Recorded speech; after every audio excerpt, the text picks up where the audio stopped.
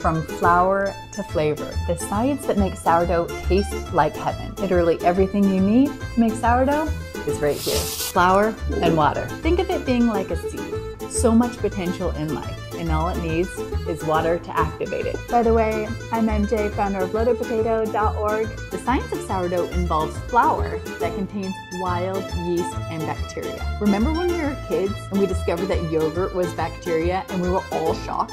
Flour has bacteria too. Have you read the package? Do not consume raw flour. Did you know eating raw cookie dough isn't most dangerous from the raw eggs, but the raw flour? When the flour combines with the water, it activates the yeast and bacteria that's already in the flour from its comatose state. This process creates carbon dioxide and lactic acid bacteria, literally like the carbon dioxide that's in carbonated drinks, which makes bread rise and creates all the holes in the bread, making it fluffy and delicious.